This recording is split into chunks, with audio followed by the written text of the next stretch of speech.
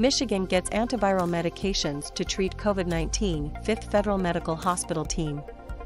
Show Caption Hide Caption COVID-19, 10 cases diagnosed per second around the globe as year ends. The rise of the Omicron variant has led to a massive surge in cases during the last few days of 2021. Staff video, USA Today. Michigan received its first shipment of new oral medications to treat COVID-19, but supplies are limited and will be available only to those most at risk of progressing to a severe case of the virus. The antiviral medications are for outpatient treatment of mild to moderate COVID-19 and arrive at a much-needed time as Michigan again on Friday set new pandemic records for single-day COVID-19 cases, averaging 20,346 per day the last 2 days. The state smashed another pandemic record Friday, with 110 children hospitalized with confirmed cases of the virus, according to state data. There are 4,412 adults hospitalized with confirmed cases in this latest surge of COVID-19 and the influx of the more highly transmissible Omicron variant. We are really at a breaking point, Beaumont health doctor says of COVID-19 surge. Michigan also is getting a 5th medical team from the federal government, this time to help staff at Henry Ford Hospital in Wyandotte. A 30-member civilian disaster medical assistance team is being sent to support the hospital's doctors and nurses as they treat COVID-19 and other patients. The authorization of these new medications provides another important tool to help fight the virus, Elizabeth Hurdle, director of the state health department, said of the antiviral drugs. Due to limited availability of these antivirals, healthcare providers will need to determine the best course of treatment for their patients based on eligibility criteria. We ask Michiganders to be patient as providers will prioritize people at highest risk for developing serious illness from the virus.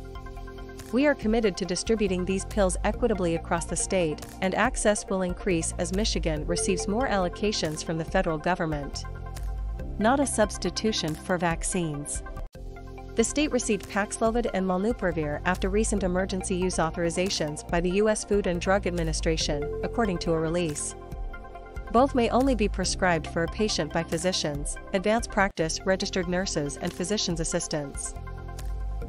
Michigan reports 40,692 new COVID-19 cases, 259 deaths over 2 days. Detroit, some counties expanding COVID-19 testing sites amid latest virus surge.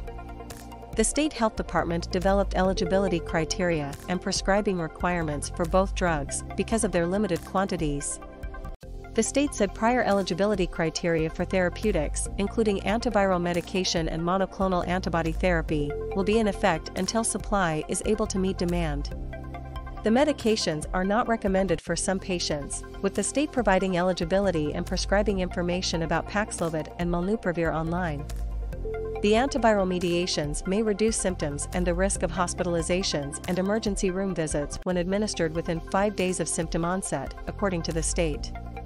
This could help hospitals that are at the breaking point, not only with the number of patients coming in for treatment of the virus and other health problems, but because they are taking a staffing hit as more than 3,000 healthcare workers in Michigan are off the job because they, too, tested positive for COVID-19 or were exposed to it.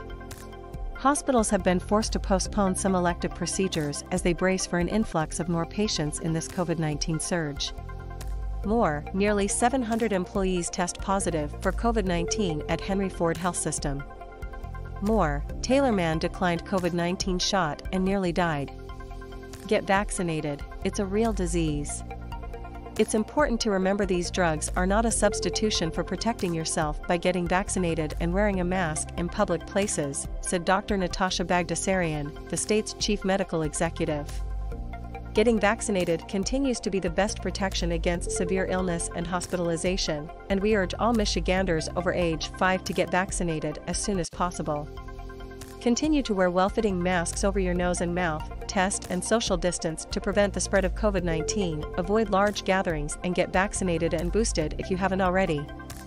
The state said treatment with monoclonal antibody therapy continues to be important for mild to moderate virus infections and is preferred over treatment with Molnupiravir when it can be readily accessed. It also is a comparable alternative to Paxlovid for patients who don't have access to the oral medication, have contradictions to the medication, for example, pregnancy, or are beyond 5 days, but within 10 days of symptom onset. But supplies of monoclonal antibodies has grown increasingly tight in Michigan as the Omicron variant spreads, and it's pushed some healthcare systems to further restrict eligibility for a treatment. More, COVID-19 monoclonal antibody therapy gets even harder to find in Michigan. More, Michigan's top doctor talks, COVID-19 disruptions, mask mandates, quarantine controversy. The state said Paxlovid is for the treatment of mild to moderate COVID-19 in patients aged 12 and older who are at high risk for progression to severe COVID-19, including hospitalization or death. It will be limited availability through select federally qualified health centers and tribal health centers and select Meijer pharmacies in southeast and east central Michigan. Molnupiravir is for treatment of mild to moderate COVID-19 in adults ages 18 and older who are at high risk for progression to a severe case of the virus, including being hospitalized or dying, and only when alternative treatment options authorized by the FDA are not accessible or clinically appropriate. It will have limited availability, based on supply, in all Meijer pharmacies and select retail pharmacies in areas not served by Meijer. Healthcare workers battle wearied. The 5th Federal Medical Team at Henry Ford Hospital in Wyandotte will help strained healthcare workers, who have spent nearly 2 years on the front lines of the pandemic. This new team will include advanced practice physicians, emergency department and intensive care unit nurses, paramedics, pharmacists and logistics and supply chain personnel. It will begin treating patients Monday and provide support for the next 14 days. The resiliency and determination of our team members throughout the pandemic have been awe-inspiring.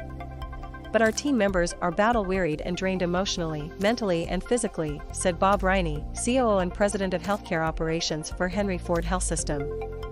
This support couldn't have come at a better time for us, as well as the downriver communities we serve.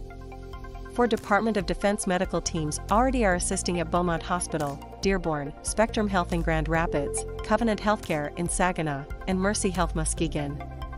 Staff writer Kristen Jordan Seamus contributed to this report. Contact Christina Hall, chow@freepress.com. Follow her on Twitter @ChowReporter. Support local journalism. Subscribe to the Free Press.